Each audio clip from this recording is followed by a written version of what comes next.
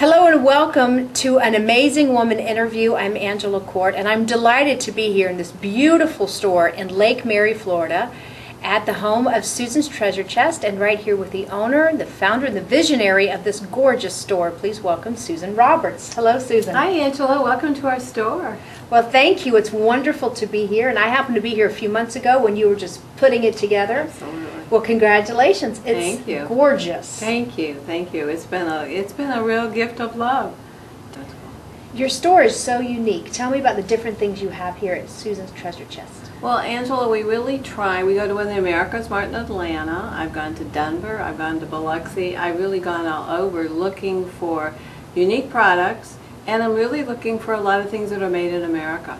I'm trying to get as many products as I can that are U.S. made products. Terrific. What are your store hours, real quickly? And then we want to find out about Susan. The store hours are Monday through Saturday. Monday through Friday is 10 to 6, and on Saturday it's 10 to 5. We're closed on Sunday. I decided if Chick-fil-A could be closed on Sunday, so could Susan's Treasure Chest. Well, I encourage everyone to come. It's really a beautiful store. And if you need a present for a wedding, a birthday, to send to a friend, or just something special for yourself, be sure and come down and see her store. It's very easy to find right here in Lake Mary. Susan, tell me about you. I know you're a business owner and a woman of significance here in the community and Lake Mary and Sanford. But you've had your own personal journey that's really taken a lot of faith. Yes, I have. My husband passed away like 4 years ago, about 4.5 years ago now, and we did everything together. And we just enjoyed our life together. Yeah. We had a wonderful marriage, almost 20 years, and this was our vision. I mean, it never had been our vision. We're both from the corporate world, and I just fell into doing a store. It just kind of like, the Lord said, "You're now going to do this store," and so everything happened. Now tell me, did you hear a voice from heaven that said you're going to do this store? Did you have an angel? Did you have a voice within you? Because a lot of women who are watching say, "How do I know I'm hearing God's voice?" What were the components that you said, "I really feel I'm hearing from God about business"?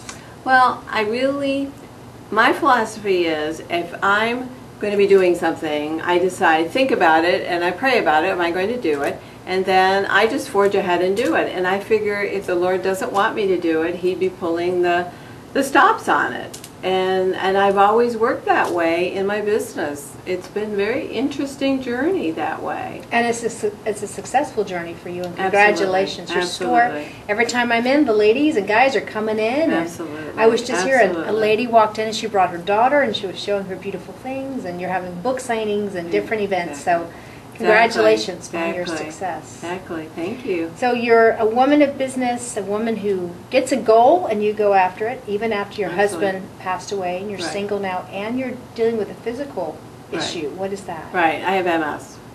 Oh my goodness. And so it's been interesting. I was diagnosed with that in the 80s, and I decided, well, I should maybe see if I really have it still. So I went back and went to the doctor. He said, "Well, yeah, you have." But he said, "Do you realize it's been 2 decades?" And I'm like, "What's your point? It's been 2 decades." He said, "Well, you're doing really great." So I don't live with it. I go exercise every day. I just do everything I need to do to keep strong.